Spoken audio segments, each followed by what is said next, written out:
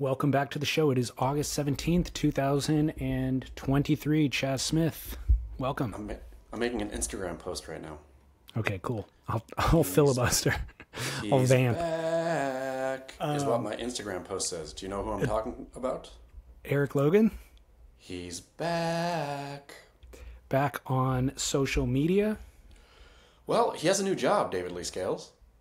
Did he get it through linkedin.com/surf? He sure did. That's how it popped up into my feed itself, linkedin.com/surf. Before we talk about Eric's new job, can I tell you something about LinkedIn, David Lee Scales? I would love to hear it. And I don't even know. Is this even a paid advertisement? I don't even think it is. I'm just saying this. It is. It is technically. They are on board for the next year. Great. Well, okay. So I should have done this when they came on board at the start of the year, right? I should have thought, I should go check my LinkedIn.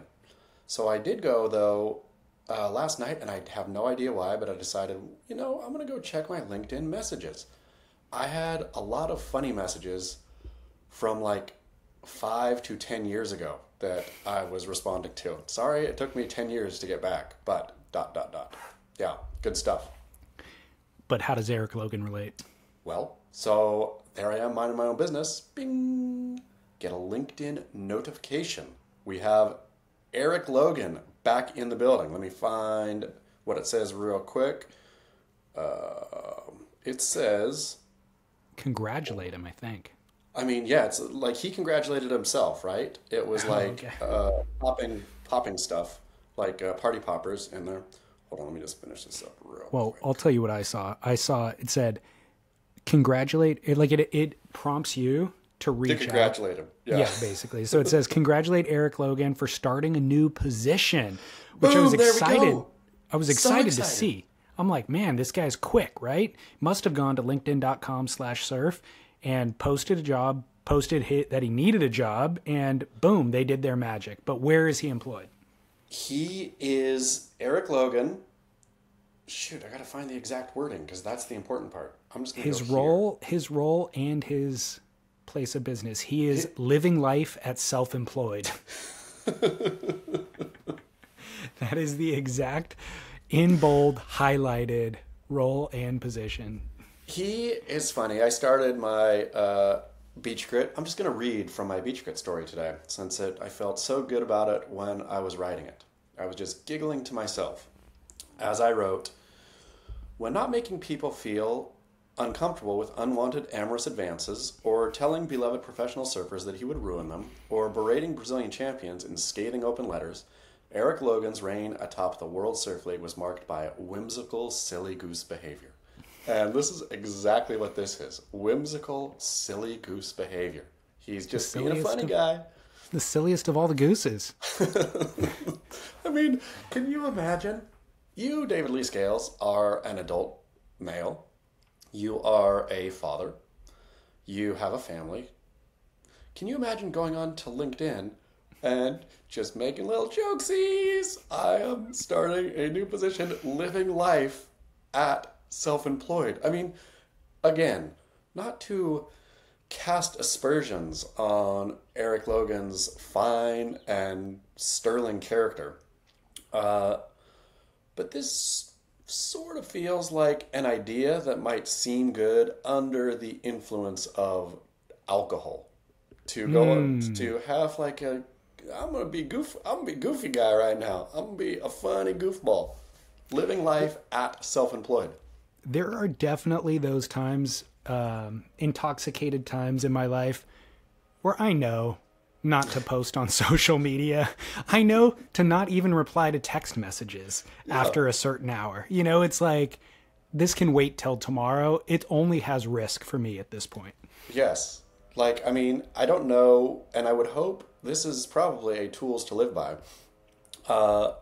Every person listening to this podcast, if you are of drinking age, it never is good. Like that idea that the zinger or the funny thing or whatever it is, now I'm going to go with I'll give it like a 1 in a million. You'll wake up the next morning and read your text or your thing or your social media post or whatever it is and say, that was as funny or good or potent as I thought it was. Totally. Well, yeah, I would say just put the phone down. After a certain level of whatever you're doing, bong rips, acid drops, cocktails, put the phone down. You don't need it anymore. Unless you're Joel Tudor. Then please, as you were. Well, it's on brand. There's certain guys who, you just give them a free pass. Or it's actually what you want to hear from them. Yeah. I'm curious, we need to do some forensic analysis on what time was that posted on LinkedIn. Was it last night at 11 p.m. is the question. I mean, can you see? I'll get on there and check later. Okay. Yeah. I mean, that would be because obviously when I got it here, let's just look. I have it saved to my photos. I enjoyed it so much, so I can just rip right in here and let's see. It was 1 hour ago when I got it. You screenshotted it. Yeah. So it was like early afternoon. Oh, okay. Well, I could see him going for it early in the afternoon. Well, I'm saying but it's not definitive. Who knows what you're doing when your position is living life at self-employed? When I first read it, I just glanced and then I believed this for the next hour until I reread it. I thought he said living large at self-employed, which I was like, wow, that's hilarious that he would post. Like he's really going for the silly goose thing, but he didn't say large. The bungled grammar of it, like living life at self-employed, which I'm assuming it was just a change in his bio somewhere, right? Like you say, your position and your company, and so Correct. He didn't write that. But the way that bungled grammar comes up, I had to pause and wonder if living life, if living life was some company. Like I thought, Eric Logan got on, which again would have made sense. I thought he got on like some speaker series or something. He's doing. As an ex-Oprah Winfrey executive, he's doing, like whatever kind of uplifting talks. Right. Well, the other big news this week was you had a birthday. I had a birthday. Shout out. Happy birthday. Thank you. How old are you? Big one. I'm 47, which I wouldn't have known otherwise, but a friend told me a couple weeks ago, he said, wow, you're turning 47 or something like that. And I said, I am? And then really had to crunch the numbers. And I'm 47. I have to do the math all the time. I'm always within one. I'm usually within 1 year, sometimes I think 2 years at the most, but usually within 1 year. But I have to actually do the math every time. At this point, I'm like a good 3 to 4, could be a good 3 to 4 off. Crazy. Either way. Yeah. And because it just stops mattering. What is the difference between 46? I mean, truly, what is the difference between 48 and 44? There's no difference. Zero. No you get to the milestones, I suppose, the 40s and the 50s, and then at least there's like something to hang your hat on. But once you pass the milestone, it's like it's all the same diff until the next milestone. Which is a decade. Within a given decade, it's fine. Either you just... Yeah.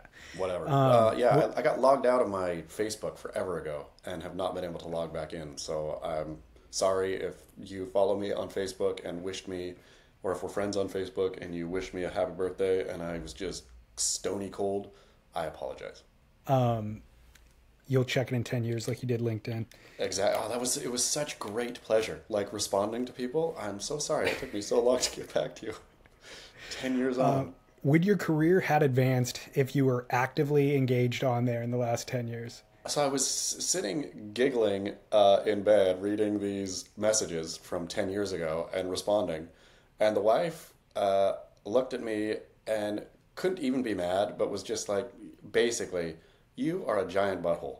You get to live your life where you don't have to be directly engaged in anything and just move along. Like the rest of us have to actually respond to messages, and actually LinkedIn matters, and we need to use it, and we build connections through it. And if we miss messages, that can impact our life negatively, and it probably did impact my life negatively as well, but it's just a real giggle fest for me. There's some movie opportunity for a book that you had written or something, It was that kind of stuff in there. Yeah. Inquiries about stuff. Yeah. Oops. That's funny. Well, I'm going to kick it off with tools to live by today, presented by Veyor Watches, which is the only tool that you need. VeyorWatches.com, right there. Chaz has got it on display. Promo code Splendor15 for 15% off. Veyor spelled V-A-E-R. We love them. But the tool, the advice that I need from you is whether or not to wish somebody a happy birthday. I saw that it was your birthday because your wife wished you well. And I thought on Instagram, and I thought to myself, this is an opportunity to reach out. And then I thought, what's the protocol here? Is a phone call necessary? Is a text sufficient? Should I do a handwritten card that I mail to his house? It's going to show up a couple days late, but it'll have more impact at that point. Or do I save it for a podcast segment on Friday or Thursday? So this is way less, way less, we're not going to get in trouble for this one like we are going to get for men riding shotgun while their wives drive. But lots of feedback on that. We can address it later. Great. So for me, typically, I am kind of a grouse when it comes to birthdays. My own personal birthday, right? Like, don't care about it, not really, et cetera, et cetera. And my normal advice, probably my 10-year ago advice would have been, who cares? Just let the day go. That person, you'll talk to them if, when you think about them or when something comes up, their day they were born is immaterial, right? And now at this older age, at this 47 years of age, I can think it is like these times are special, even if they don't feel special to you. It's a nice time to kind of, I don't know, take stock of all the... Was that me? That was you. Dang it, I have mine on sleep. How's that? I have silence notifications. It's rude. Bummer. Yeah. But in any case, like, it is a nice time to take stock of those in your life who matter, right? And so I'm going to say a simple text suffices in terms of a happy birthday, right? Just letting the person know you're thinking about them. No more, no less. Don't need to wax eloquent. Don't need to go into great detail. I think it's just a small marker of, and not for you, not for the sender. I'm sorry, for both, for the sender and the sendee. I think when people have birthdays, both sides can take stock of, we have these special relationships in our lives. Ain't that grand? All right, well, I'll try harder next year. Thank you. But you're welcome. Yeah. For listeners who are typing in a barrel or gnaw submission, I just would like the record to show that we have already done posting about your significant other on Instagram. We've already done self-identifying that it's your birthday, either on Instagram or in the workplace. So go back to previous years' shows if you would like to hear the answers to those. We've done a lot of work on birthdays here because it is important. But again, it is important to readdress because these things change over time, right? I mean, I'll hold on whatever we said about announcing your own birthday. Man, announcing your own birthday is really not very cool. I feel like females, not to get in trouble again for identifying genders, but I feel like females have a little bit more grace with this. Like, sure. I'm used to seeing Queen for a day with the big 2.5 balloons for the 25th birthday on Instagram, and then a gallery of photos blowing out candles and celebrating that night. I accept that. I'm not offended by that. When a dude does it, though, I do get a little bit like, I'm not offended by it, but I recognize that person does need special attention. Like, they're seeking attention. For some reason, the female seeking attention, I don't know. I don't know. I have no idea why why I give more grace for the female in that scenario. I'm glad, because I did think that we were not going to get in trouble for answering this question, but now we can, so that's great. But I totally agree. When I see a peacock, a man who needs attention, I mean, it's just true, and I really puppets of the manosphere right here. But we are. I mean, it is what it is. Manosphere. But my manosphere that I'm a puppet in, I like my men stoic. I like my men, not like completely stoic, but I don't like a preening, I need attention, man. I agree. Yeah, it feels weird. And maybe it feels weird because we're being confronted by evolution. Like maybe that is the better way. Maybe we're evolving into a way where the male who needs attention or is more vulnerable and showcases his vulnerabilities or whatever it is better for society and better for the human race. And you and I are, you know, stuck in the old and not comfortable. Yeah, we're toxic and we're stuck in the old and we're not comfortable with change. But that's a very real possibility, which I should read Griffin Colapinto's recent Instagram in relation to this, but I'm going to save it for a little bit later.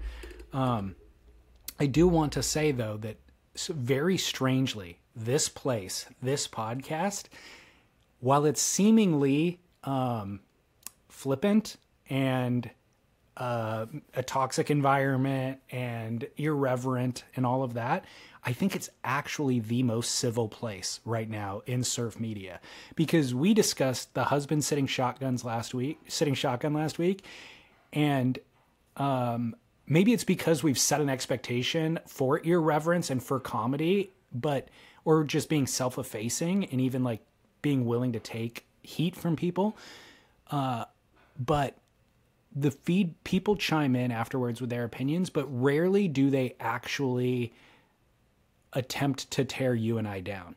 Yeah. They give us feedback and they say, wow, I disagree with you. Here's my thoughts on it. But rarely do they ever come at you and I and like, holy cow, you guys are awful human beings. I'm never listening again, or I'm going to try to cancel you or anything like that. They chime in and they say, like I said, either I agree with you or that was funny, or I disagree with you and here's why I feel the way that I feel. It's become civil discourse.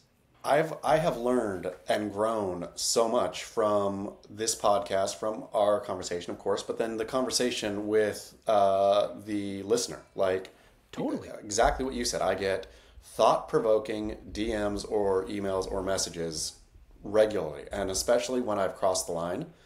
And even the one from, I mean, we'll get into it, I suppose, even the one from the Committee for Women's Surfing Equity, the Committee for Equity in Women's Surfing. That message, DM, was, you know, calling you and I puppets of the manosphere, but also had in the middle that I left out something about your interview with Paige Ohms. They liked when Paige Ohms corrected you. What did Paige Ohms correct you upon? I think I said, first of all, she didn't correct me, but I think maybe what they're referring to is I said it was pretty cool. Like we were talking about the limitations of having the men's events at Jaws and then the women's event at Jaws and running the women in lesser quality surf or whatever it was. And so I said it feels like a step in the right direction for the Eddy to have an open division where the men competed against the women. Like in the same heat, women and men in the same heats or something like that. And she said, well, you know, that has inherent problems as well.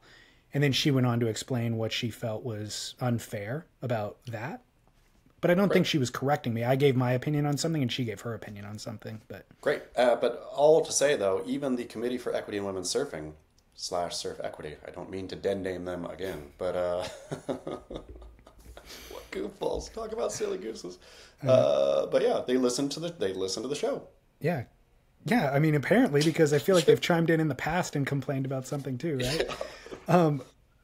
So, first of all, did they wish you a happy birthday? Did Surf Equity reach? Surf Equity did not wish me a happy birthday. So when they complained about whatever it was last week, was there a direct message with civil discourse, or was it simply them posting an article that they tagged you in?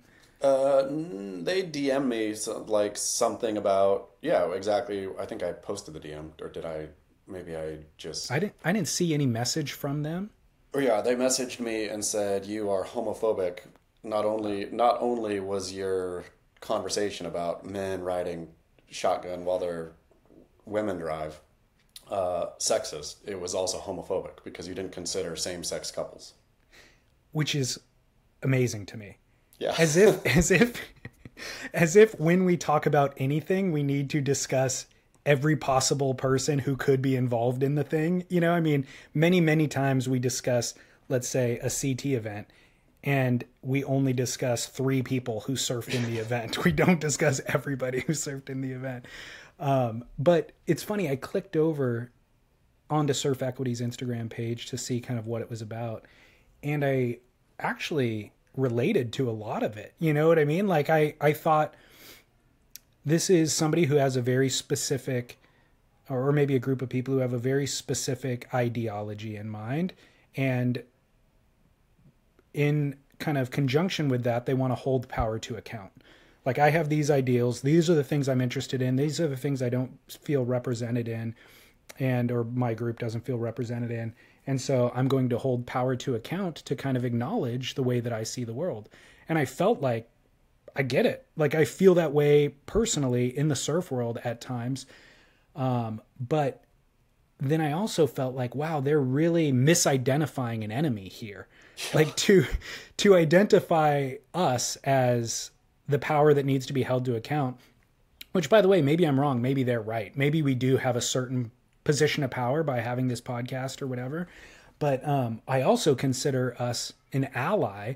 Like, you guys are completely Surf Equity are totally misunderstanding either not only our roles, but where our heart is at. Like, because I feel like I would be your ally had this conversation started off on a different foot, because I actually agree with all of the things that you are about. And the conversation that Chaz and I were having last week, you either misunderstood where our hearts were at in that conversation. You didn't get some of the joking that was happening in that conversation. You know what I mean? Like, their perspective on their worldview, let's say, may have blinded them from fully understanding the nuance of the conversation or something like that. I mean, I think anybody who is a zealot and thinking they are right 100% of the time opens themselves up for trouble. And I think that's what whoever the people are, feel, right? It is their way or the highway. And there's no middle ground, right? There's no way for coexistence. There's right and there's wrong. There is, like, I'm sure they try. The weird thing about them, I think, is that they bully women mostly, which is really weird. Like, Calla Kenley is listed as a founder, but they have a whole thing on their website. Their website's a mess if you ever go there. It's kind of a funny thing to go through. But they have a whole thing about Calla speaking out against, like, trans inclusion in sport, I think, basically. Like, Keala saying something about, like, it's unfair, essentially. And them, like, roasting Keala, and so she is no longer part of our thing, but they still have her listed as a founder. But it's that kind of thing, right? It's like, these are all nuanced discussions, I think. Like, especially, this trans inclusion in sport it's not black and white. There is, and we've beaten it to death probably on this show, but anybody who says, no, this is 100%, I'm 100% right on this issue, so you're a crazy person. This is all wildly new stuff. And it's my goodness, to think that you are the arbiter of knowing 100% this is right and this is wrong in this issue, you're dumb. Shows a real arrogance and also a real misunderstanding of the word equity. Yeah. I mean, truly the opposite of equity. Yeah. And I mean, maybe it's time that we just redefine in the way that we've redefined literally.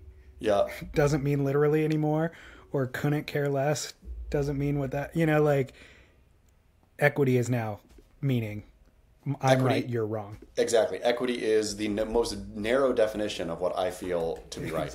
Exactly. Well, keeping on the theme of birthdays, what'd you get and how'd you celebrate? How did your wife celebrate for you? My folks drove down, surprised me. They got a nice, a wonderful fountain pen, a good, like, classic fountain pen, not a ballpoint pen, fountain pen, which, as I got it, I realized I've never owned a fountain pen myself. And I thought, this is silly that I've not owned a fountain pen. And so I think it's an important tool to live by, as well as a Vera watch, as a fountain pen. So I got a great fountain pen, book, some other stuff, and then we went out for a fine steak dinner at night. Beautiful. Yeah. What cut did you order? It was a it was was it a T-bone? T-bone, I think. Strange choice. That was a strange choice. Now that I think about it, it probably wasn't a T-bone. All right. Well, do we discuss the Dave Prodan sticker? Is that fair game at this point? Sure. Yeah. Okay. Stickers are popping up at lower trestles, apparently. I've been hit up like 3 or 4 times now. Chaz just texted me right before we started the show this Dave Prodan sticker, which is incredible. What does it say? Dave Prodan killed surfing, with an image of Dave Prodan. It looks like a bumper sticker, essentially. This inspiring message brought to you by actual surfers. And my response to you was, last man standing will take all the blame, right? You're exactly right. I mean, poor Dave Prodan, right? Dave Prodan, though, he is both poor Dave Prodan, but he's also, we've talked about it, he is like implicated in every disastrous way that this World Surf League has turned, right? Like, he is the chief strategy officer at this point. He can no longer wash his hands. His hands are filthy. And Dave Prodan, if there's one thing I know about Dave Prodan was there, and I've mentioned this before, a decade plus ago when I first started covering professional surfing or surfing in general. Yeah, the first time I ever went on tour, Dave Prodan was there. Brody Carr, CEO, Dave Prodan, right there. Dave Prodan is still there. Dave Prodan has been through regime change. He has been through CEOs dropping like flies. He has been through everything. Dave Prodan is not going away. He will be the last man standing. He will turn out the lights, and it will be his fault. He already is the last man standing. Dave Prodan killed surfing. Let's put it this way. For the previous, however long we've been doing this podcast, 5 years, we've pointed to Dave as the salt in the building. So Dave actually got the accolade along the way. It was always us blaming the corporate suits who didn't understand surfing for the missteps of the WSL, but we'd always go like, well, as long as there's salt in the building. And Pat was there for a while, so that was great. And Devin was there for a while, so they got credit for the good things. And Dave always got credit for the good things. But at this point, it's not just complicit. It's not like, dude, well, those people left when they saw the writing on the wall. And they didn't. Fired. Yeah. I mean, ultimately, Devin Howard didn't want to jeopardize his street credibility. He went in there. They hired him for his street cred. He went in there thinking, okay, cool. I can give you guys direction and you can kind of benefit from my street cred and we can get the right surfers at these events because I'm here vouching for you, essentially WSL. And promising those surfers that we will adjust the scoring to reflect, the whatever. And when he realized his hands were tied, he exited the building on his own terms. And so for Prodan, and we've kind of pointed out the writing on the wall repeatedly over and over and over and over. And there was a point where Prodan started ignoring our writing on the wall and then even calling us, saying that we're wrong or that we need to stop talking about it or that we're the problem or whatever it is. So there was a shift from Prodan being complicit into the things that were happening to now he's going to take all of the blame because people are going to, he's driving it. People are going to forget the impression that Eric Logan left. He took all the blame for when he was there, but he's long gone at a certain point and Prodan's still there and he will, rightfully or wrongfully, be responsible. I mean, he is the last man standing, takes the blame. You're exactly right. He will be the last man standing. He has been, you said it all. He has been involved there. And, I've known a lot of people in and out of that World Surf League organization. Not everyone, but most that I talk to say it was one of the worst jobs they've ever had. That it is, it is super toxic, toxic, dysfunctional, like bad top to bottom, right? Yep. And Dave Prodan has thrived, and I guess is that culture. He is part of that culture. He has created that culture. At this point, the stickers are already printed. Yeah. The evidence is in Dave Prodan killed surfing. And I would just love to know who printed these stickers. Sticker design is amazing. Yeah, the whole thing is great. The message, the photo that they chose, the yellow color is really eye-catching. Like, it is, who's behind this? And to go down and slap them up, right ahead of, I mean, these are all, or I've seen, maybe there are other places too, but the people who keep sending me images from them, it's all up and down the Lowers Trail or the trestles, the trail to trestles. So people are going to be seeing this, like as the, both the, you know, the tour is coming back now to all the, everybody will be there warming up for finals day. When is finals day again? Is it September 8th? Okay. September 8th. Yeah. So people are going to be coming in, warming up, WSL, you know, I mean, the whole, everything's going to be there. What do you think they do? Do you think the World Surf League will hire people to go take those stickers down? No, I mean, good luck, by the way. There's stickers on the Trestles Trail that I've seen there since I was a kid. You know what I mean? Yeah. Like they're not very diligent. It's not like Laguna Beach or Newport Beach where they're going to be taking down graffiti or anything like that. And the people who'd put those up are going to be right back tomorrow putting new ones up as well, I would presume. Do you think, how does Dave Prodan feel that he killed surfing? I don't anticipate that he is contrite or believes any of it. I think he has his reasons for why he's doing what he's doing, and he feels, you know, justified in them. Does he think it's funny, or does it hurt his feelings though? I don't know him well enough to say. I'm going to say I know Dave Prodan pretty well. Dave Prodan is as even-keeled a guy as you will ever meet, right? He doesn't have an up, and I've never seen him have a down either. He is... But he does love surfing, and I can imagine it hurts his feelings. Unless...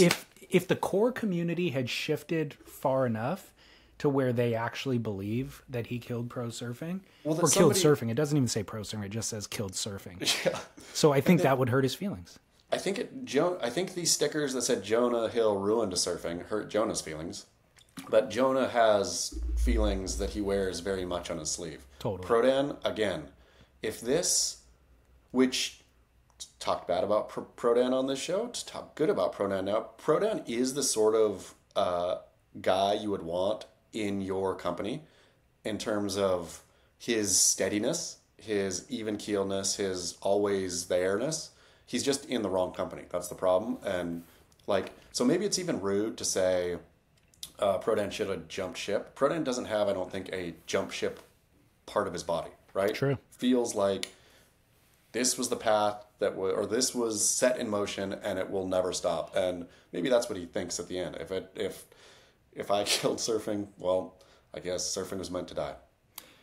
Well, the other thing I guess that we could objectively point out is that whatever good he set out to do or whatever his vision was, he has not executed. No, surfing is, ultimately, if you're going to work in a place for your entire career, you would like to think that you left it in a better place than you found it. And I don't think that he could say that at this point. You know what I mean? I mean, what was the great Ronald Reagan campaign speech? Was your life better? Are you better off now than you were 4 years ago? Whatever.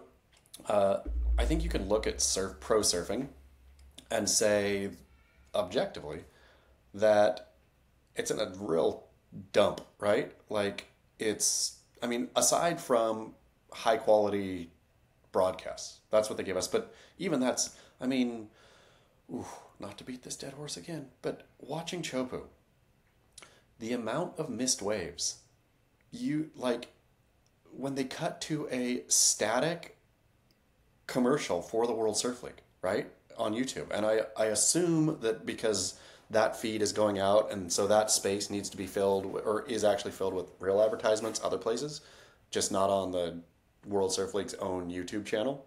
Yeah. I'm sure there's a reason.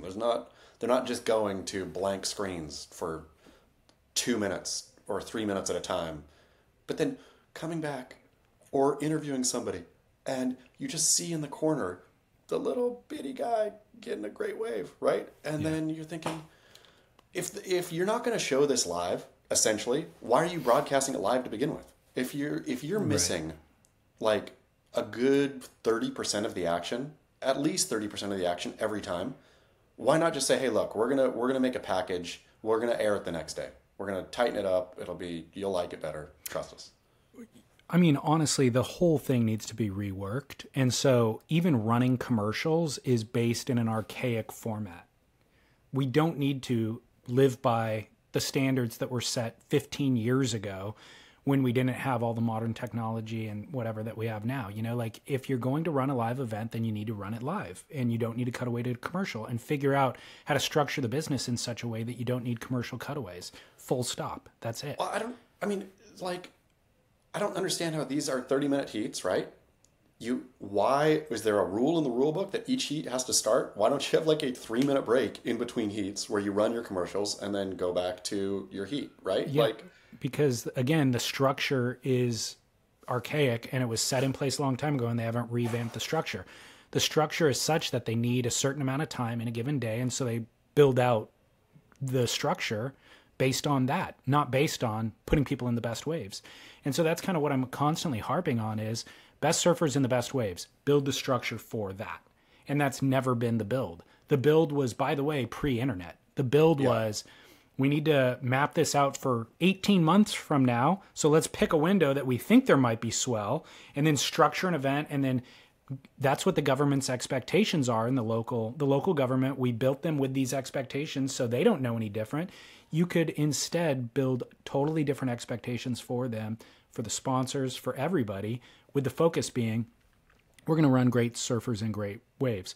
And I posted an Instagram about this earlier in the week because Scott and I were talking about it, and I cannot believe the inane comments that people give. And the premise was, look, the men's tour runs 350 heats a year. Imagine that, 350 heats a year. How many of those heats are run in epic surf? 6. If even. I would say how many, if the question was how many run in good surf, then yes, 6 out of 350. How many are run in, how many heats have excellent scores from both surfers in the course of a year? Maybe 10, maybe 20 at the most, but I'd say probably 10 out of 350. So it's a total waste of resources, totally poorly programmed, totally needs to be reworked. Anyways, Chris Cote chimes in and says, I don't know, John's 9.57 was pretty epic today. And I'm like, are you out of your mind? Like that doesn't even have relevance to the conversation. Yes, it was epic. But do you remember what 8 to 10 foot Teahupo'o looks like? Like John got the sickest wave of the day, and that was a great barrel. I wish I'd get a barrel like that at some point in my life. That's all neither here nor there. Do you remember what 8 to 10 foot Teahupo'o looks like? It is a world different than what we're witnessing in this contest. And yes, this contest is the best waves that we've seen on tour this year. You know, like, okay, so compared to everything else that they failed to do this year, this is better. But that's not what we should be comparing it to, you guys. Throw it all out. Remember what it looks like when Teahupo'o is 10 feet. It's insane. And that's what Gabriel Medina and John Florence and these guys are qualified to compete in. This is a dumbing down of their surfing. What we're witnessing here is them nowhere near being challenged to their potential. So this is a failure. How much of the Teahupo'o contest did you watch? Are we getting into the Teahupo'o contest? Absolutely. I'm going to take back everything I just said. It was a phenomenal final. The final was phenomenal to watch, and not by any of the WSL's own doing. Like this was just Gabriel Medina and Jack Robinson, two surfers who are fully adept in those types of ways, implementing different strategies and seeing how those strategies play out against one another. And there were good waves in the final, not good for Teahupo'o, but certainly good waves and good compared to everything else we've seen this year on tour. Jack Robinson waiting for bombs, essentially, and Gabriel Medina outpositioning him at the beginning, so getting an 8 on the board, and then manufacturing scores. And just, it felt like Gabe is dominating the lineup, and even the commentators were feeding into that. Just like, wow, Gabe's unstoppable. This guy's a machine. How's Jack Robinson? And I'm thinking to myself, no, Jack Robinson's just waiting for a bomb, Yeah. And that's ultimately what happened. With 5 minutes left, Jack Robinson got his second score and put Gabriel Medina back in second position to where Gabe stayed for the rest of the heat and Jack Robinson won. So it was a phenomenal final, the way it all played out. I mean, to me, so yeah, the contest overall I thought was very enjoyable. Yes. It was I guess we can credit the World Surf League for the cut was really good, right? I mean, having those less surfers, getting pretty much from the round or elimination round kind of feels like it goes quick now, and then you're into the round of 16, and the whole thing feels like it moves a lot better now. It feels consequential. Like yeah. each heat feels consequential. Except the problem is then when you get though, and there was it was fun to watch, so many storylines, etc., but it starts to feel empty after a while when you realize there's honestly nothing at stake except it's great who's going to win Chopu that's stakes enough, I suppose. But in terms of the whole year, in terms of everything else, and I suppose them trying to make the stakes, where J.P. Curry addressed in his wonderful rap of like the Kaipo voiceover thing of trying to gin up this Final Five thing, it just feels absolutely hollow. Well, that's what I thought where the final did feel important, and even the quarters or the semis. Gabe or Jack, whoever won that final, had entry into the Final Five. Yeah. So that had stakes, and that felt more meaningful than even winning the event, was getting into the Final Five, which then gives them access into a potential world title. Except it doesn't, because look who goes in after failing to paddle once again. The number was Filipe Toledo at Trestles with, you got to beat him twice. It's not happening. Filipe Toledo is champion. Just grant it to him again. Unless he gets hurt, Filipe Toledo will be the champion. And that is that, right? This like getting into the Final Five at spot number 5, who cares? Sorry about it. Like, you won Chopu, that's what you got. But totally. The finals day concept we have discussed in the past, and I agree with you, it is flawed and takes the air out of the balloon of the Chopu event, but given that it is what it is, the final did have stakes at Chopu because it is what it is, Imagine they were going back to pipe. Imagine that, I know. Or Chopu being the final event. Like that had all the finals makings right built into it. Discussing the final, though, real quickly, Gabriel Medina, who seems like a strategic boss, right? Like, the guy does not make strategic mistakes. And in fact, pushes strategy to a limit that nobody else is willing to push it to by chandeliering John John's waves in that quarterfinal heat where they had against each other and not getting called on it, or paddling directly in front of Baron Mamiya, where Baron Mamiya, like, it just rattles him. Baron then throws up his hands, doesn't get the call from the judges, and then for the rest of the heat, it feels like Baron is off his game, Things like that. One strategic mistake that a friend pointed out to me this morning was, did you watch the final? I watched most of it, yeah. Okay, Gabriel Medina, he was winning for, 30 of the 40 minutes of the final. And like I said, trying to manufacture scores. There was one wave. He got a barrel. He did a big alley-oop when he came out and landed kind of at the top of the wave and then rode out the back of it because he figured, I don't need this score, essentially. I've got my 2 waves. Jack's on the ropes. I've kind of, I'm just going to ride off the back of the wave. And even Joe Turpel and Felicity Palmatier discussed that. And they're like, why didn't he just ride down? Oh, it's because it doesn't really matter to him. He could do that in his sleep. And also he doesn't need the score right now. If you go back and watch, that would have been the score. Like, that riding out of that alley-oop could have been the difference for him to then win the heat, because ultimately what it came down to was he lost by 1.67 at the end of the heat. And that getting that barrel, landing that alley-oop landing that alley-oop was worth more than 2 points ultimately. Yeah. And so had he ridden out of it, the score, which didn't go into his top 2. I think his backup score was like a 6.87, and he got a 5.87 on that wave without landing the alley-oop. So had he landed the alley-oop, it would have been a 7-point ride, let's say. And that would have been enough for him to win the heat in the end. Jack Robinson's final score would not have flipped the heat if he had that in his bottom line. Moreover, like what he lost, I suppose, if it's all comes down to that, like it's not, whatever, getting into the Final Five at position 5 is neither here nor there. But Gabriel Medina is not on the Olympic team right now. Right. Is he? No. Yeah, it's Filipe and who's second? Joao, exactly. So unless Brazil wins the World Games, which I suppose they very well could, and get a 3rd position, Gabe ain't going to Olympic Chopu. Well, the other thing is Filipe is. I mean, here's the crazy thing. Here is like this storyline to me is the most.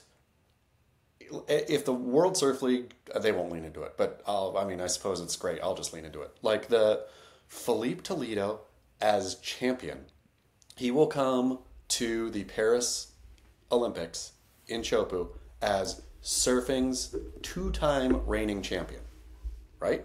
Yes. People at home are going to tune in.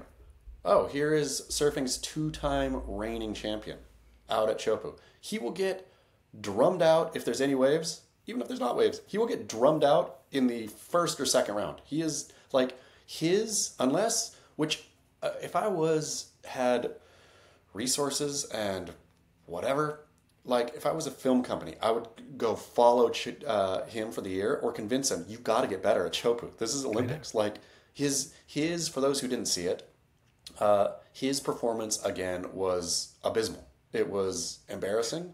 It was shameful. For a person of his caliber, a surfer of his caliber and skill, to, like, at this point, it shows, like, a real, like, it's disdainful for Teahupo'o. Like, it's rude to this wave. Well, there's a clip that sums it up perfectly in real time, no edits. And it's Filipe Toledo in that heat against Mihimana Bray. Yeah. Needing a score and having priority. And the wave, him and Mihimana are sitting right next to each other. He has priority. The wave comes. Filipe doesn't even make an attempt, doesn't turn and paddle. Mihimana is like tripping out, like, oh, he's not going on this thing. Spins, takes off, gets a sick barrel, and betters his position, betters his score. Like there was the best wave of that heat. Yeah. And there was no reason for Filipe to not go on that or not even have a look at it. They have the like all the angles on that one, and they played them all of where you see Filipe just bobbing out the back in his yellow jersey, looking over his shoulder.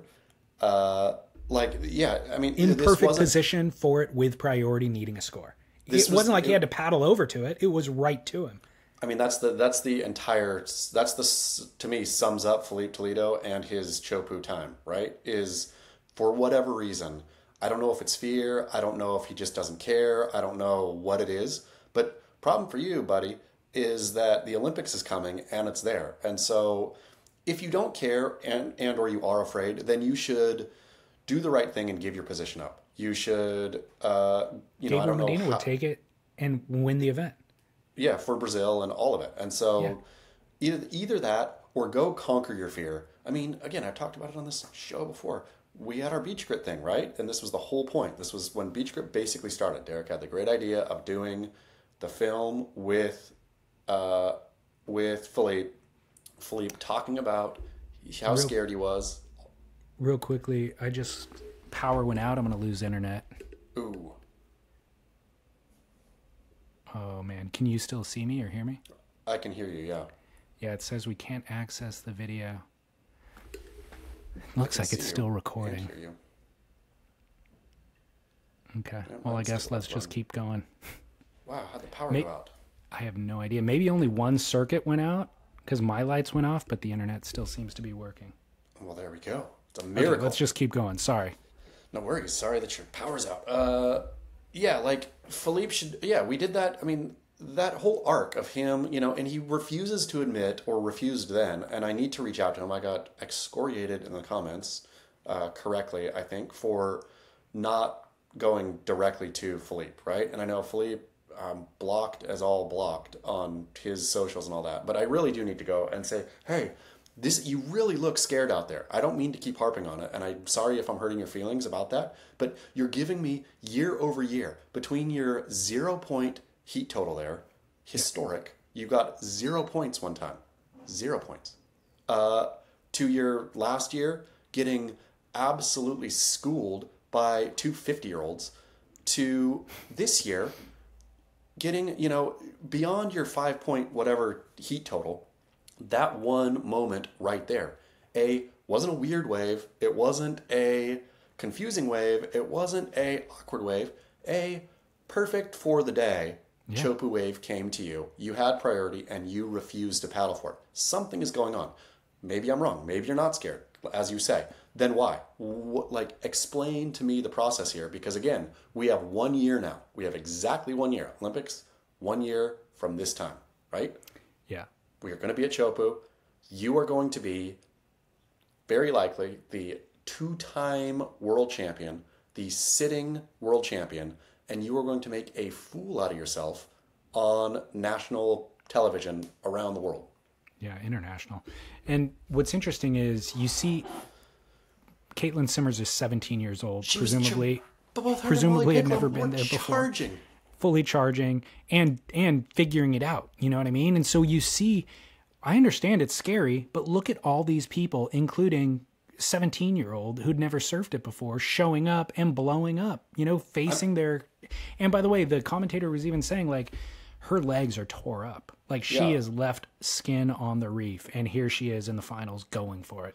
I mean, watching them huck, and I think Pete Mel talked about it, or referenced it, about, that's how you figure it out, man. Yeah, you go over the falls there. Like, you figure it out by just sending it. And again, that heat, to me, was one of the most enjoyable heats of professional surfing all year. If people are going to go back and watch one heat from this contest or one heat all year, I would suggest Molly Picklum versus Katie Simmers in the... it wasn't the finals. What was that one?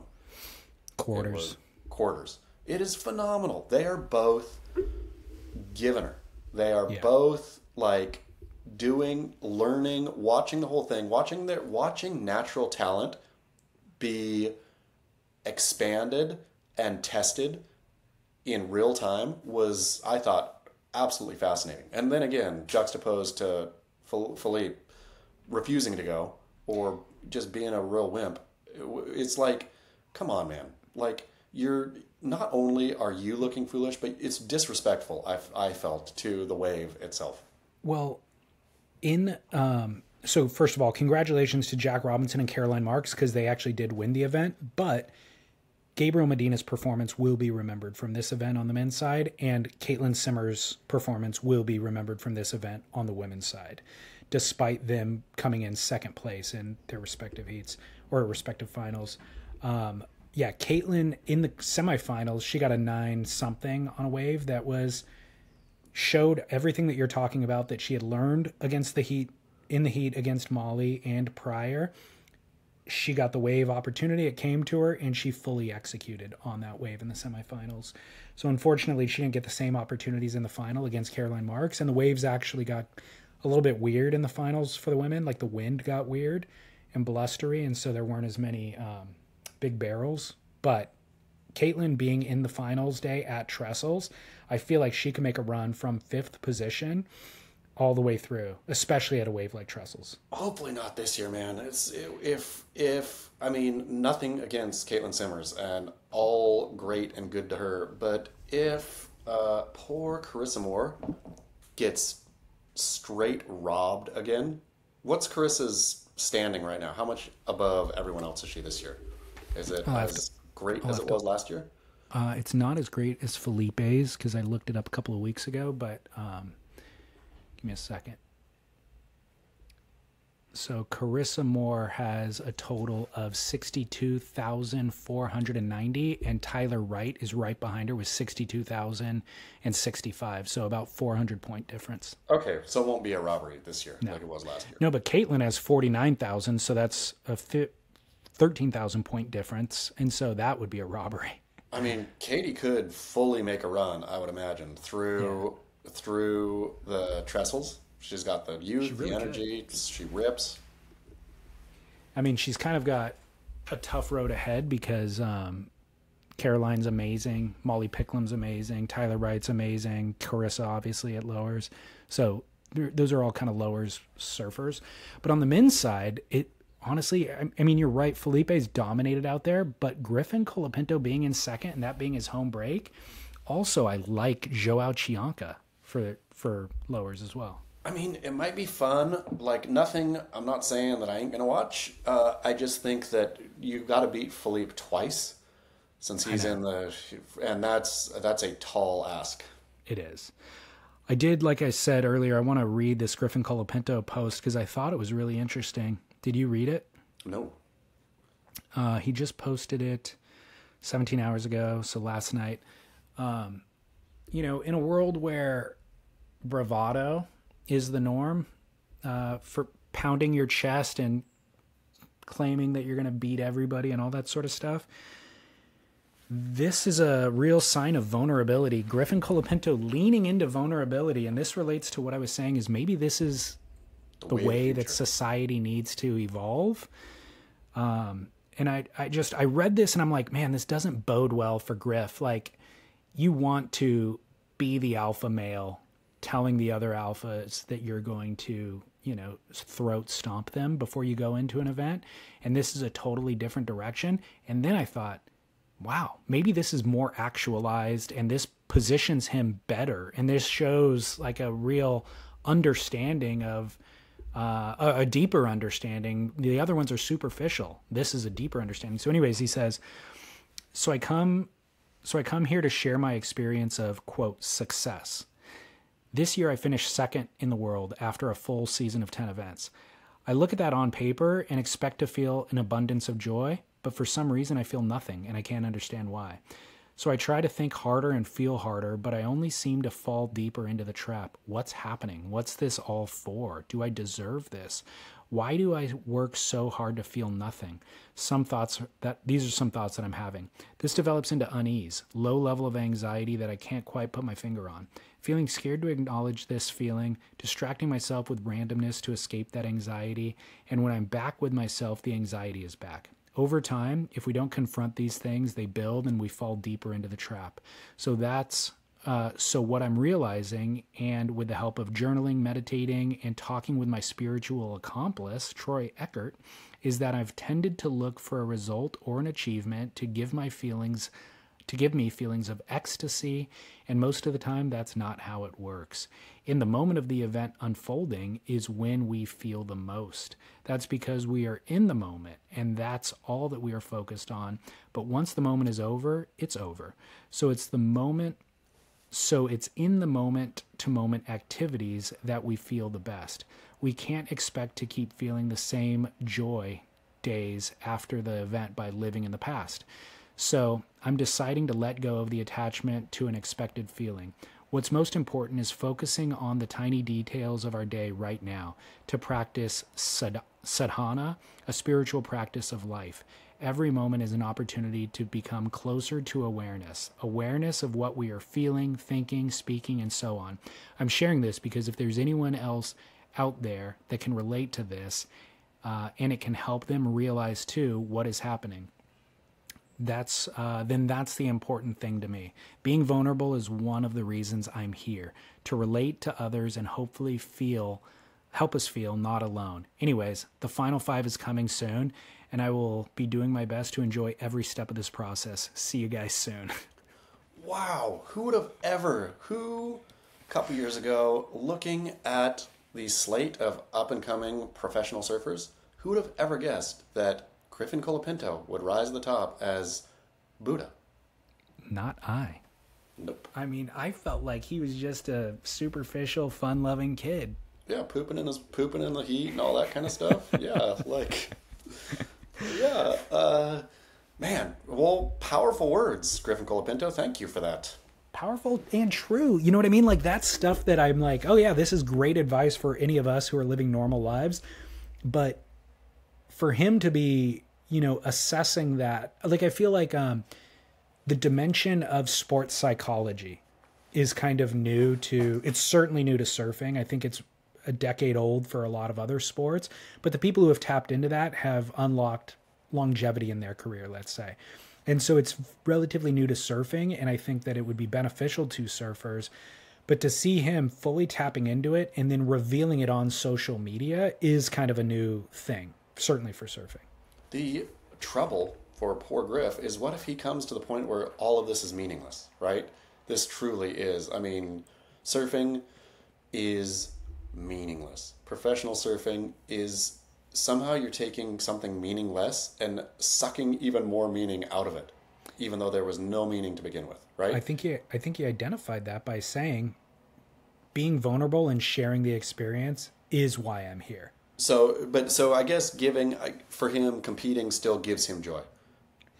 And when he's competing in the moment, it's a fleeting joyful. Joy. Yeah. So he's saying the competition is a fleeting joy.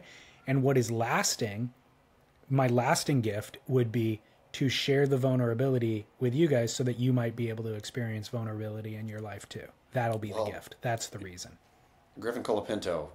If Dave Prodan killed surfing, Griffin Colapinto saved surfing. Agreed. Make that sticker. Put it up at Lowers and help bolster his efforts. So the question to you is, does this bode well for him compared to the Filipe Toledo lion on the chest kind of approach? Does this bode well for him at Lowers? I think it might, to be honest. I think that everybody's tried this, I'm just going to keep ramping up the volume. I'm going to keep, saying, being the Uberman, being the alpha male out there or the alpha person. And maybe Griffin's approach of like, hey man, I'm going to flow like water. Can't stop water. It goes where it wants to go eventually. That's the way forward.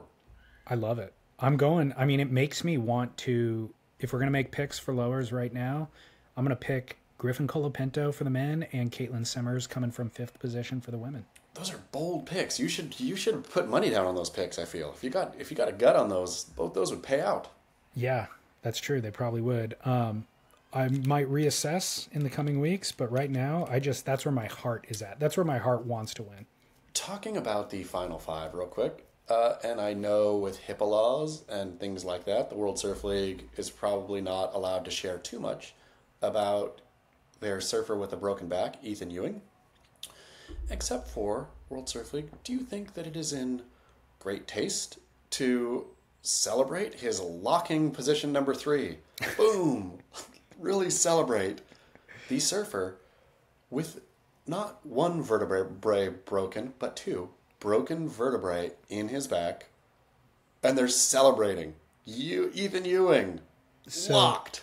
Yeah, so I saw that. WSL posted on social media that yes, he's a lock for the Lowers event, even though he won't be surfing in it.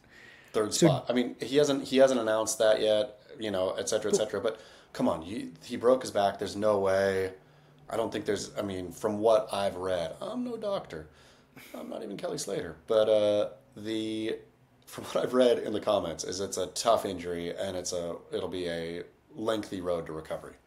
So I just thought that it was the WSL's ineptitude. I thought it was some intern who was running the stats and ran with the social media post. I didn't think that there was malice.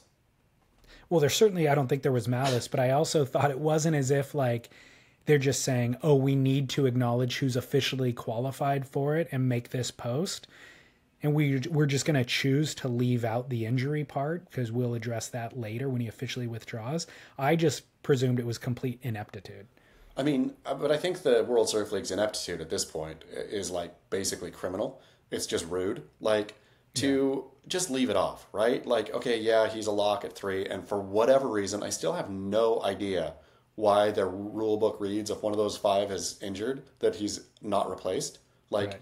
How in the world does sure, he's ended the season with that many points. Call him 3rd in the world, at the end of the season. But then he gets bumped off, everybody gets bumped up, and then it would be Gabe who would get bumped in, right? Which, to be perfectly honest, I feel like Gabe has the best shot at dethroning Filipe Toledo. Sure, I mean, yeah, totally. I mean, I think Gabe could actually get into Pip's head. But in any case, if you're the World Surf League, to not only purposefully make it less interesting, purposefully have less people to cheer for and less, I mean, I don't get the thinking behind, that's the rules, man. Like right. Somehow God came down and told Moses that during finals day, if one of the 5 surfers gets injured, he is not to be replaced. I mean, it's your dumb rule. You change the rule like overnight to let Kelly in there again. Right. So why not just say, oh, we didn't envision for some reason an injury, but we can only blame Dave Prodan because he's the last person in the building. He killed surfing yet again. final talking point about the Teahupo'o event is just, is that the last heat that we're ever going to see Kelly Slater surf? No, for sure. Kelly Slater can't quit. I mean, this is again, Matt Warshaw, how I got to know the great encyclopedia of surfing, Matt Warshaw, surfing scholar, was that he wrote something in the New York Times about how Kelly needed to retire. Like, this was, whatever, 15 years ago or something. And I said, absolutely not. Kelly should never retire. Little did I know that Matt Warshaw was right. I should have known, of course, and he's Matt Warshaw. But watching Kelly, but then again, I take it back. Watching Kelly surf his heat at Teahupo'o against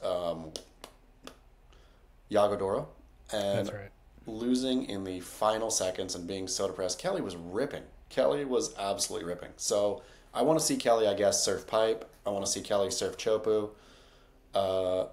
If it was actually a dream tour again and they were going to, say, Cloud Break, I'd want Kelly there. I'd want Kelly at Jeffreys Bay. I mean, Kelly could have. That's not a practicality. That's not going to happen. You know what I mean? Like, I agree with you completely.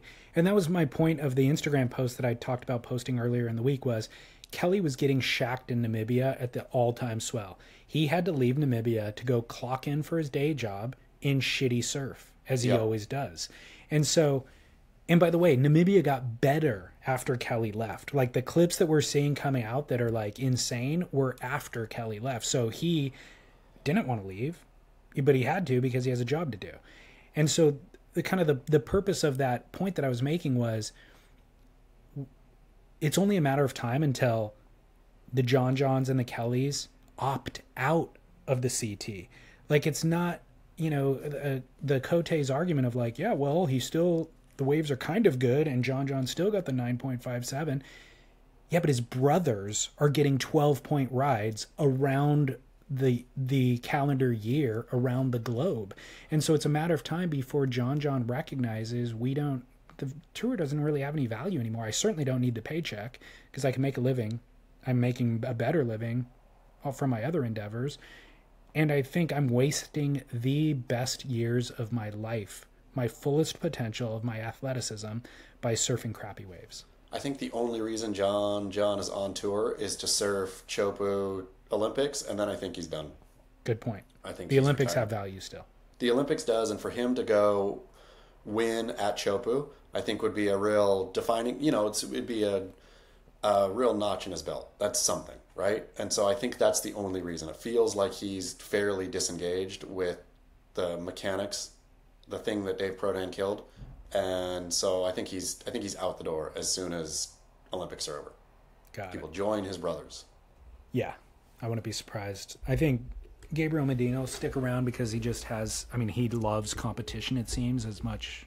And that's why Kelly stuck around for so long. But watching Kelly, you know, not being able to employ his greatest assets and then lose to, you know, just everybody at this point. Losing to everybody at this point is just a shame. It's like the Iago, and again, it was discussed across the surf media landscape, but him losing to Iago in the ways that he used to beat other people. Right. Like, the wave just came to Iago, right? Where I think whatever that Kelly magic is clearly gone. I mean, he hasn't won a heat since, I mean, he won pipe, you know, whatever. Was that last year? He hasn't won an event since then, but yeah, he's won heats. He won 4 heats this year. Yeah, but I mean, it's 4 total, by the way. 4 total heats over the year, and he literally surfed every event except Brazil. Like, he was there for every event, won 4 heats. You know, it's just, but he can't hang it up. He doesn't know what else to do.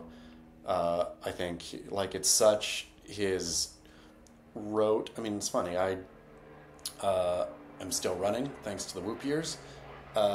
And I do my lap, right? And it's just become so baked in, where the other day I was running, I said, I should go that way and run that way instead today. And I just couldn't do it, right? Like, which I feel that's Kelly's life. Kelly's life is baked in of following the tour, and he cannot stop. Even if everybody tells him and his mind tells him, let's go this way. Let's just get off this track. He's like, here I am at the next event for some reason. Yeah, I need to see a Brokeback Mountain meme where I can't quit you. Yep. And it's Kelly and Pro Surfing. Kelly and Dave Prodan. Yeah, exactly. I'm glad you brought up running because that is in Barrel or Not today. Great. But I do have 2 Pros in the Wild submissions if you have time. Wonderful. How's your time today? Great. Okay, good. If you'll remember, Aaron on Maui is in the lead for the Buell wetsuit For this Rochelle month. Ballard, correct? The Rochelle Ballard story. Can we say that we heard from Rochelle and Bethany last week? We did. We can say that, I think. Yeah, we're sharing both their Pros in the Wild. It was very funny that Rochelle was complimenting Bethany on being the real aggressive, angry local, like for giving a beat down. Real funny. So Bethany, I think, listened to the show and then shared it with Rochelle. So then Rochelle listened to it and they had a good laugh about the show and appreciated the stories. So for those who submitted those stories, let it be known that both Bethany and Rochelle appreciated them being shared. Totally. How great is that? The full circle. So our buddy in Maui, Rochelle, you got to actually thank her. How good is that? Amazing. Officially thank her after all these years. Yep. Okay, well, I've got 2 for you today. They've got to dethrone those if they want to win the wetsuit. Scott in Santa Barbara says, this would have been midwinter, 92, 93, an isolated reefy point break in Santa Barbara County, accessible only by foot, traversing multiple fences, pastures, and security guards. The swell was solid, well overhead, pushing 2 times overhead on the larger sets. I was attending UCSB and had just recently started working at Channel Island Surfboard Factory. Thus, I had my first ever semi-gun, a 6/8 rounded pin shaped by Al himself, with blue hexagons on the nose. The lineup stretched 100 yards, hundreds of yards wide beneath steep bluffs. There were a couple of takeoff spots that would shift along the rocky shelves depending on the set. The surf large enough to make it difficult to see the outside. I caught a wave and promptly lost sight of my buddy that I showed up with. In fact, for the next hour, I saw maybe only 2 other humans total. Having only ever ridden shortboards, the 6/8 Al shape granted me an entirely different experience in sizable waves. I was having an all-time session, definitely feeling the magic of Channel Islands and Santa Barbara lore, albeit I was wishing that there was someone else around to share it with. About an hour and a half in, I saw one of the larger sets approaching. It swung towards the ledge that I was sitting on, and with my newfound confidence, I paddled towards the ideal takeoff position. As I stroked into this kelpy dark beast, I saw movement to my left, but just a blur. Definitely something. Right as I began to push up, I turned my head to see him. Impossibly low, impossibly far out into the flats, like he was surfing straight to the beach. Then the board buried an inside rail, fingertips slightly skimmed the water. Tom Curran, in his most iconic bottom turn position. He was staring from 12 feet below, straight up at where I was. So I pulled back, and as I did, the lip vaporized into a million drops of water. All I could see was a Channel Islands logo and the glass-on fins flashing before me. I watched it repeat from the back a couple of other times for the rest of the set, the rest of the way down the line. I sat back in shock for a long while, sorting out what I had just seen. Was it indeed real or just some aberration? My brain couldn't process how I had not seen him, how he had just appeared, as I had distinctly watched the wave approach the entire way, and my brain certainly couldn't process the speed that he was moving at. Well, I never saw Curran again that day. When I met up with a buddy back on the beach, he had not seen Curran at all. Since then, I've worked and surfed with Tom more times, but that introduction seems fitting. It seems so Tom. How is he certain that it was Tom? Great question. If no friend saw him, if he didn't see him before or after, how was it not just the ghost of Tom Curran? It very well could have been. We don't know. And if anybody's going to have a ghost while they're alive, it would be Tom Curran. So Totally true. This is the most current, by the way, current stories are by a long margin, the most frequent submissions for Pros in the Wild. I have not read all of the current stories. I would say though, 30 to 40% of all submissions are Tom Curran stories. And this is the perfect example of it because, I mean, remember CJ Hobgood actually called in and said, I was on a boat trip in Indo and he was on the boat with us and I never saw him. Yeah.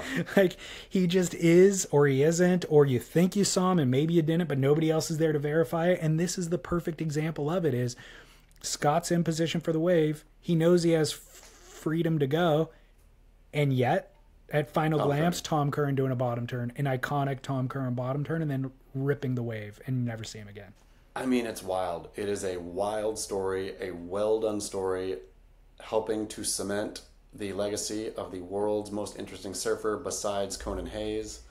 And bravo, but I'm going to say Rochelle, still number one. All right, cool. Rochelle keeps it then. Rochelle and Aaron. By the way, that was from Scott Anderson, who's the president at Channel Islands. Oh, Scott Anderson. Phenomenal story. I was like, Scott, this is clearly the way that you wrote this story. It's a poetic love letter to Channel Islands, first of all. And the building of the lore of Tom was also baked in, and the building of the lore of Santa Barbara. But you won me over. It's a beautiful story. I'm going to read it for you. That's a great story. Yeah. You earned it. You earned it. Your poetry earned the organic Channel Islands commercial into the middle of the show. I really feel bad, and the listener at home or in the car, wherever they may be, knows that this is. I would really like to give a wetsuit to somebody who lives in Santa Barbara, rather than someone who lives in Maui. To be honest, But what are you gonna do? What are you gonna do? All right. Well, you might be giving one to somebody, to Solid Rod, living in Indonesia.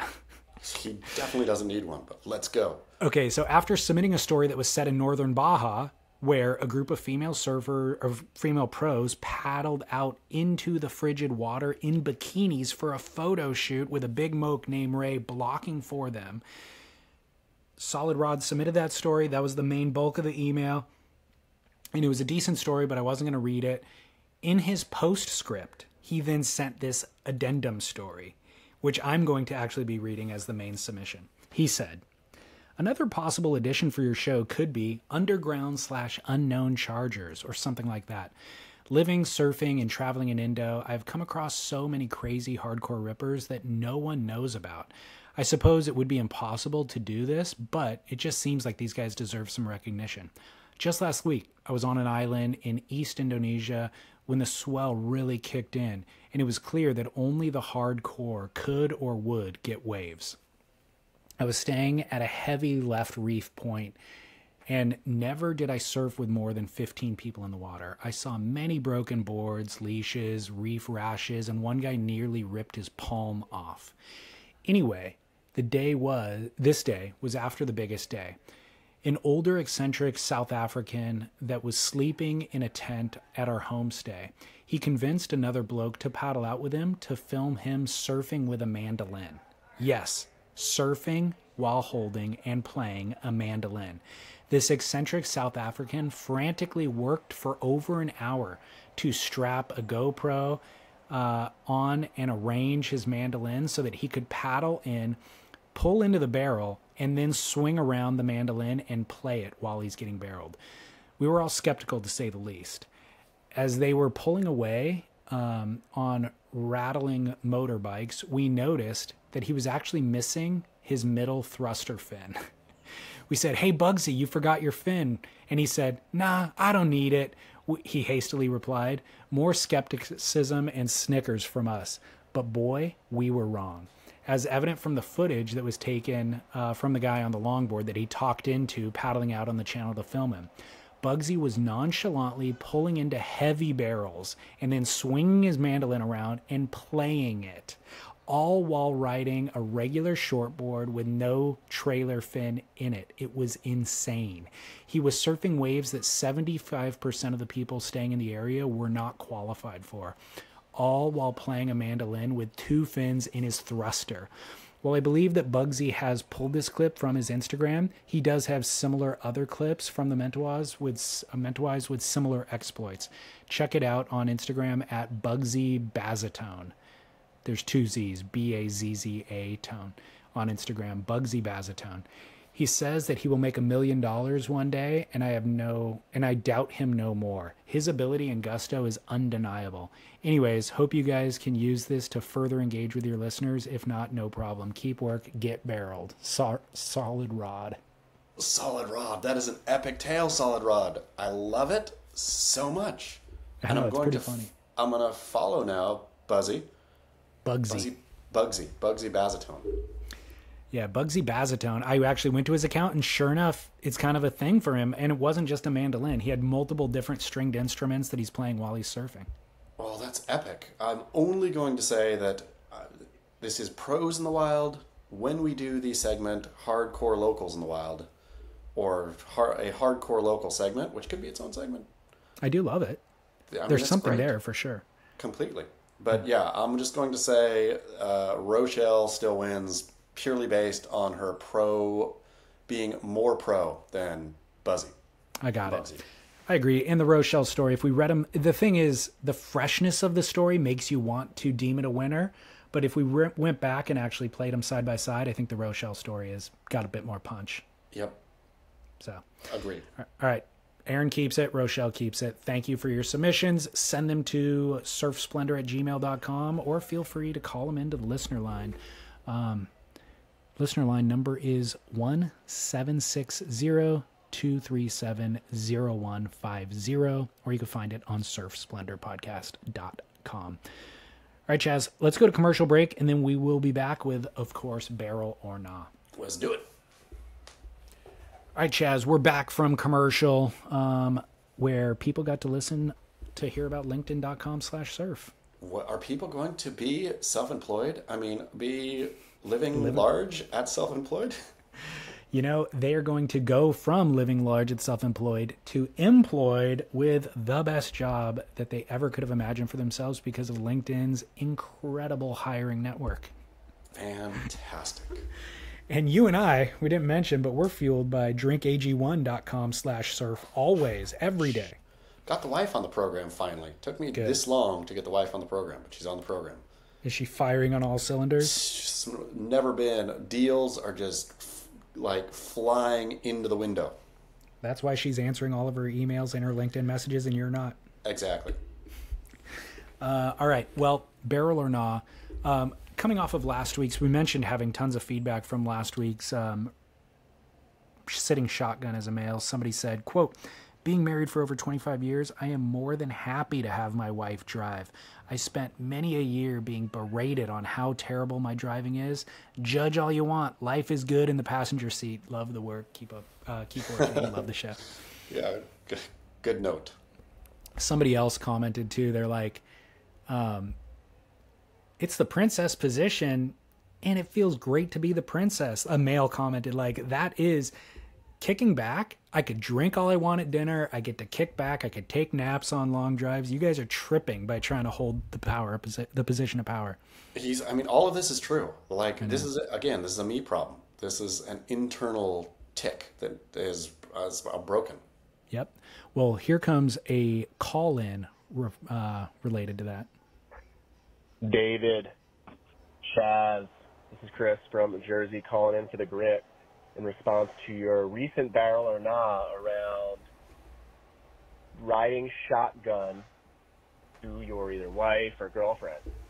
There's one aspect you guys did not address, and that is what type of car are we talking about here?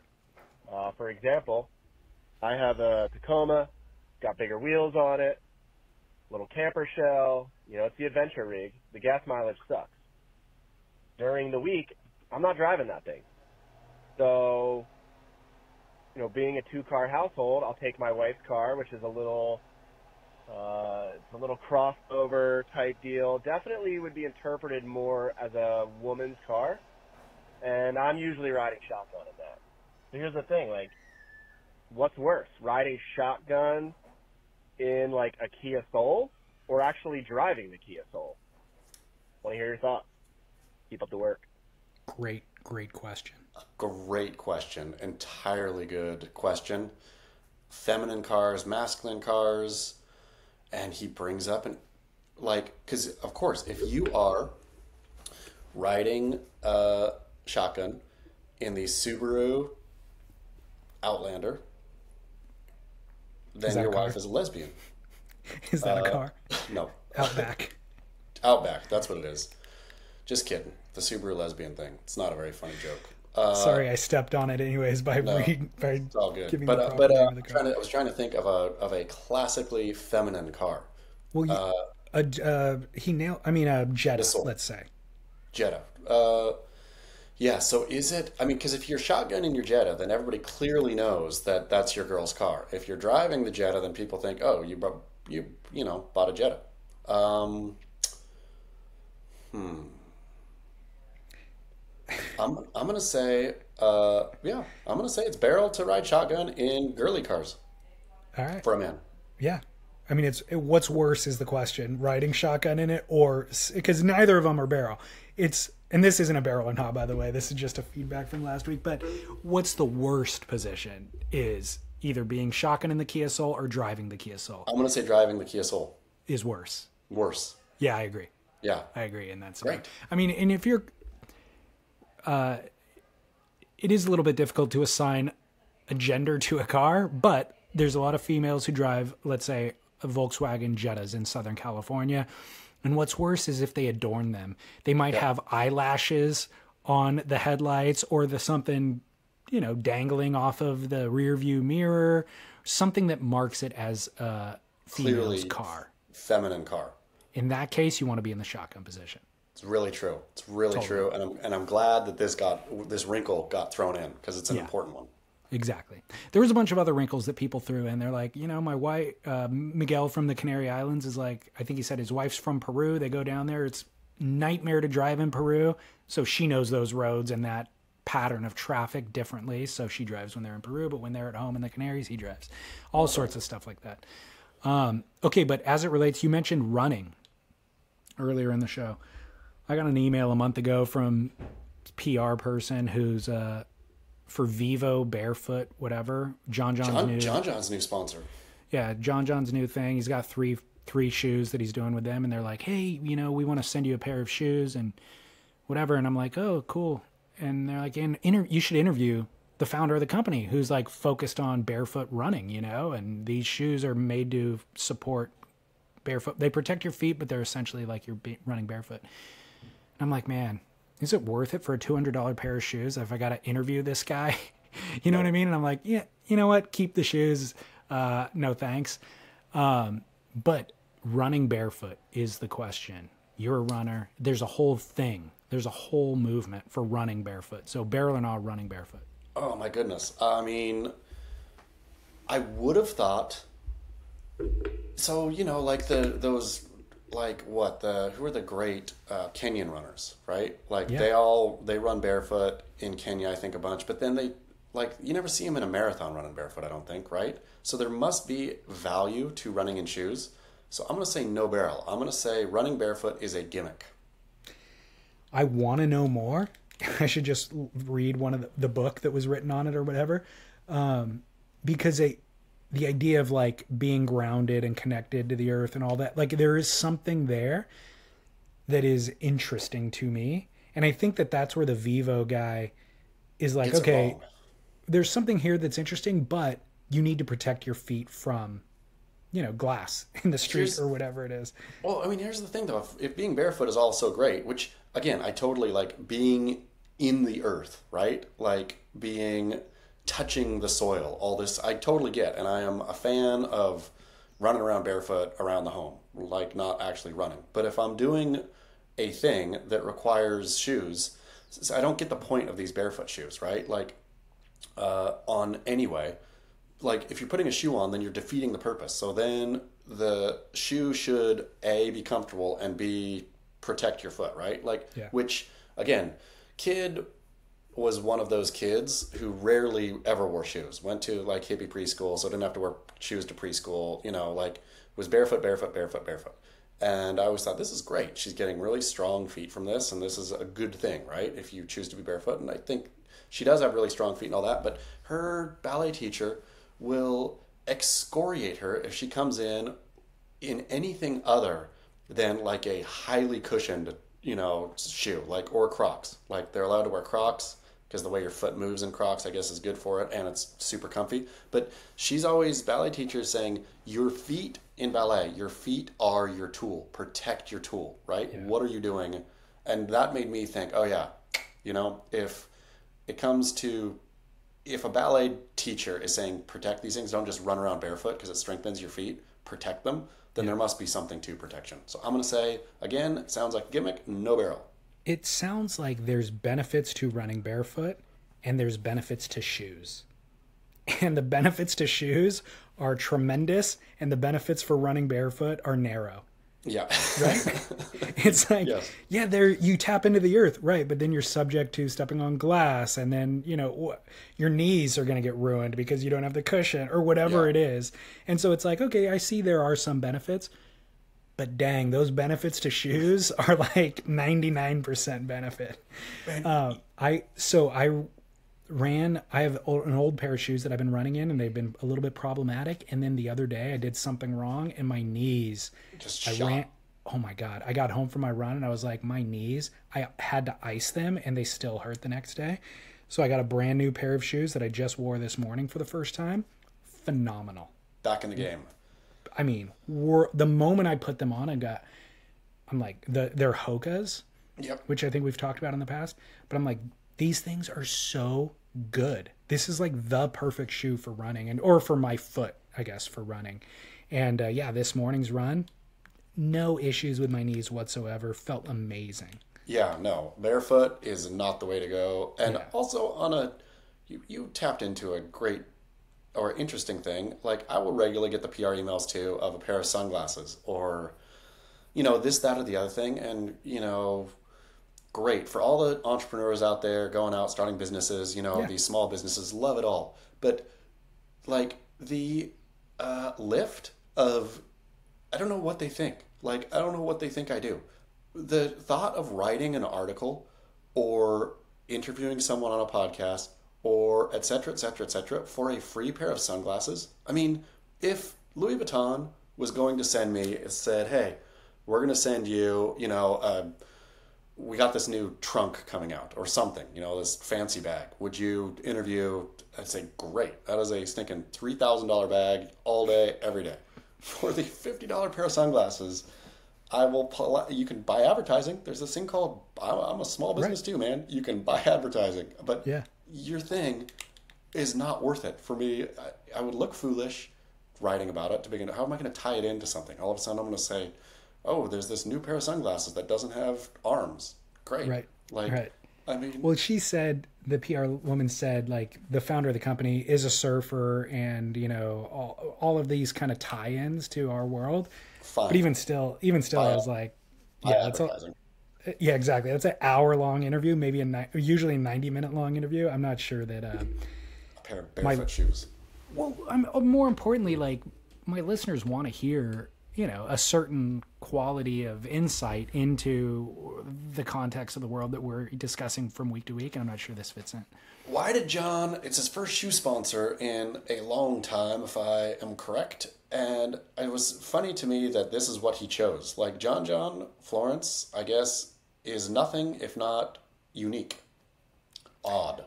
Oh, yeah, I don't think it's so much a shoe sponsor. It's like he has a line of shoes with them, 3 different shoes for his lifestyle. And so that's more of the deal. I don't think it's just a sponsor relationship like it is with so many others. By the way, somebody pointed out something funny they're like, you guys do kook or current because current is so far out there that like, he then reconnects on the other side of the planet with kooks. Even though they're on opposite sides, they're like touching hands. Yep. They're like, Kelly is better. It should be Kelly, Slater or Curran. Or I'm sorry, Kelly or Kook. Because Kelly's equally as crazy. But like Tom Curran, he wears the visor with socks sewn onto them to cover his ears from the sun.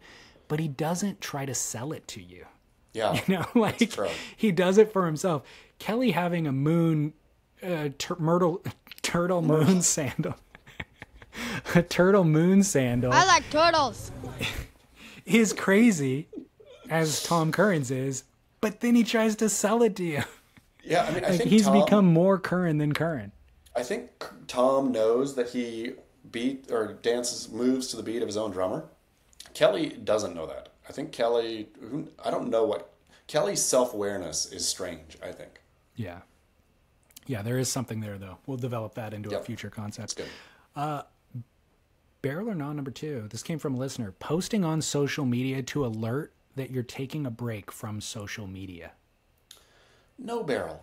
Like, using social media for really anything other than the occasional making people laugh, looking at, the occasional post of children, the occasional, like, social media is good for one thing and one thing only, basically. And it's to keep up with your extended circle, right?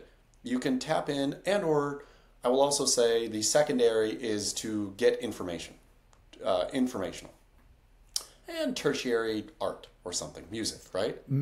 I was going to say tertiary, laughing at memes. Yeah, laughing at memes. I mean, laughing at memes is probably primary, to be honest. But the thing to not do on social media is be serious and involved. See Jonah Hill's ex, Sarah Brady, who I think she's gone quiet. Let's see. No, she posted something like 2 days ago in a bikini, doubling down on the fact that this is an old bikini shot that I'm reposting because now I saw that her she hasn't she's story free for the last 48 at least hours. Oh, maybe the last 48, but a couple days ago she was still posting and it was a bikini thing. But I don't know, it's as quiet as I've seen her go in a while. But in any case, to be crazy self-involved on social media is not the thing to be. That's the one thing not to do, I suppose. There's a lot of things to do. There's one real thing not to do, and it's that. And and so telling people, like anyone cares. Who cares? Just take your dang break. Nobody cares.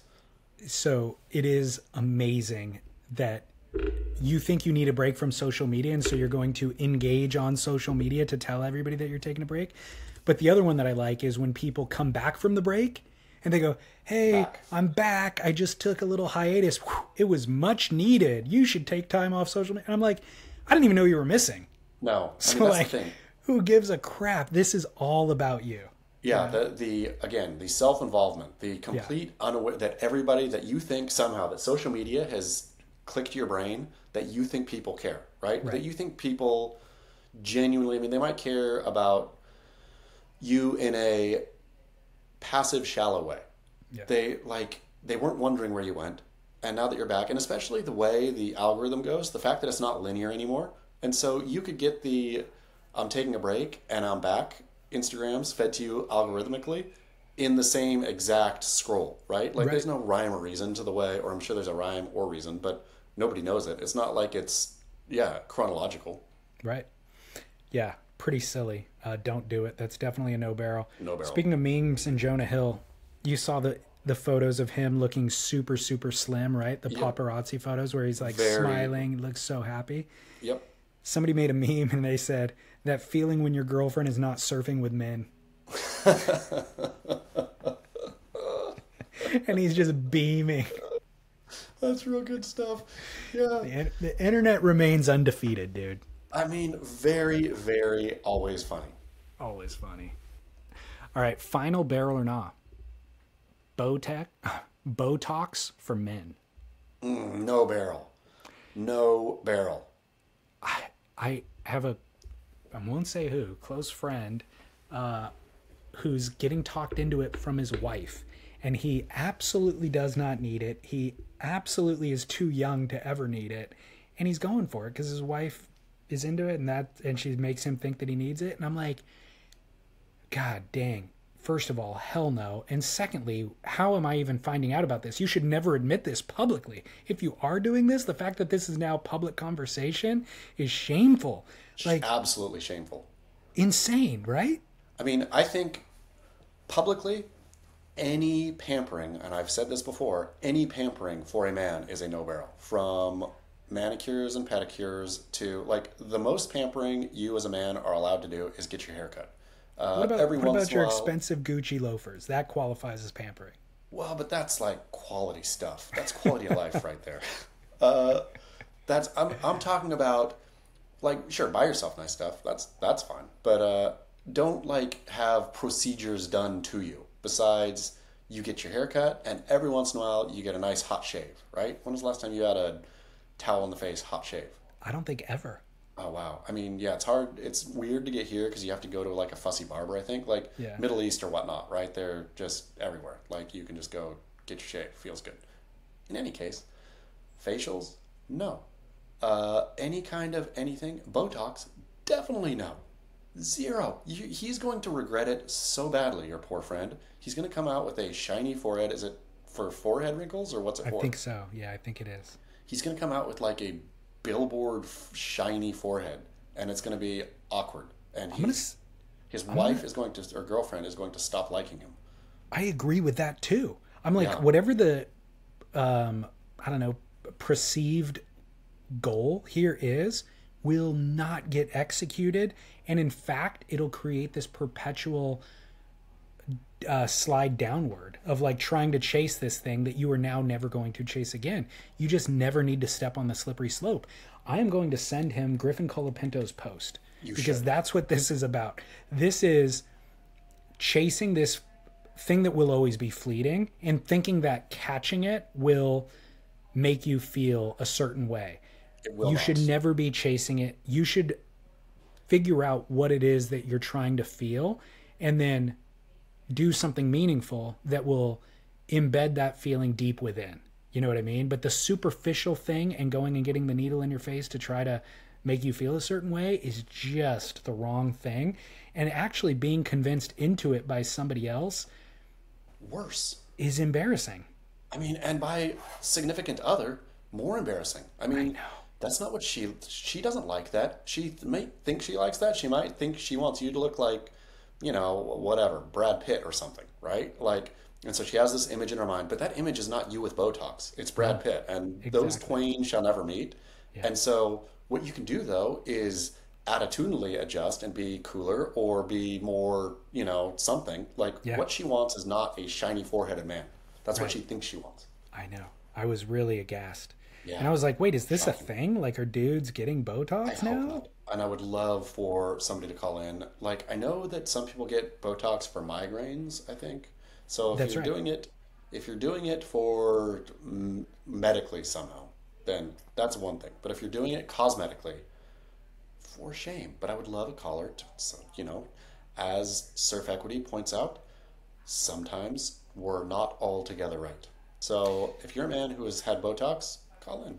Well, we've only discussed male and female Botox. How do you feel about non-binaries getting Botox or other identifying getting Botox? Should we include everybody in this conversation? Can we go for another 45 minutes just talking about all variations of the rainbow? I think we should. And how Botox relates to them? I think we should. Exciting. Okay. Strap in. That's the show everybody wants. All right. Well, send the emails to chaz@beachgrit.com. Yep. Please. Thank you. Please and thank you. All right. / Well, Puppets of the Manosphere. We should really change the name of the show to Puppets of the Manosphere. I also, by the way, that would be a way better show. That is a way better name. The other thing that you mentioned at the top of the show is them stop dead naming me or whatever it is. I'm like, barrel or not, complaining when people get your name wrong. I mean, like, hey. I mean, I understand like the plight of the community. And so the dead naming thing has kind of a weight to it that I don't understand because I've never lived with that. But good God. Somebody in the comments like hit it exactly on the head. They're like, this is not my issue, but dead naming is for the trans community something that really is impactful, right? It's like it's used like aggressively by family members or whatever to basically shame, you know, this transition person.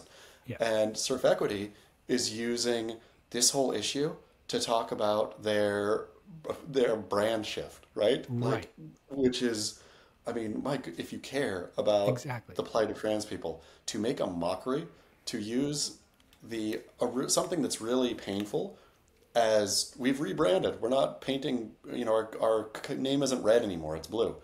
I mean, it was shameful. Shame on surf equity. That's exactly it. The phrase dead naming was created for a very purposeful thing that you just talked about. It was your family intentionally insulting you, to shame you. They're using it in the equivalent of, my name's Kirsten, not Kristen. Yeah.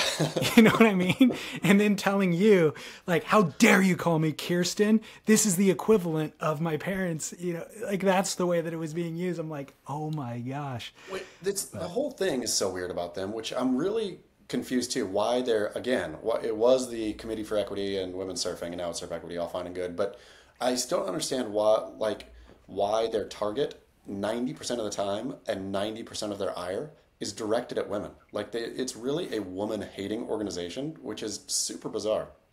Yeah. Bethany. Bizarre. They hate Bethany. Yep. I don't get any of it. I don't get any of it. Yep. It's all, but I am clearly cisgendered. What is it? Cisgendered white male. But what is the other? Oh, puppets of the manosphere. Puppets of the manosphere. So that's why I don't understand anything anymore. But whatever. All right, man. Hey, good show. Good show. Go to beachgrit.com. Go to surfsplendorpodcast.com. Thank you for all the support. Thank you to our sponsors, by the way. Buell, I didn't even mention. Well, I referred to them, obviously, giving away the wetsuit at the end of the month. But buellsurf.com is where you go for all your wetsuited needs. Veyer Watches is where you go for all your watch needs. And, of course, drinkag1.com for all of your health and wellness needs. Anything else going on, Chaz? I think that's it. I think we're ticking down the trestles. You're going to be in town for Lower Trestles? Yeah, we will be in town, but I will not be going to the event. I can't remember if I'm going to be in town or not, but if I am, it's the 8th, you say? Yeah, so we'll have 2 shows before then. Okay, great. Well, I'll probably be there. We'll beat the dead horse before then. Oh, great. All right, man. Until next week. Bon voyage.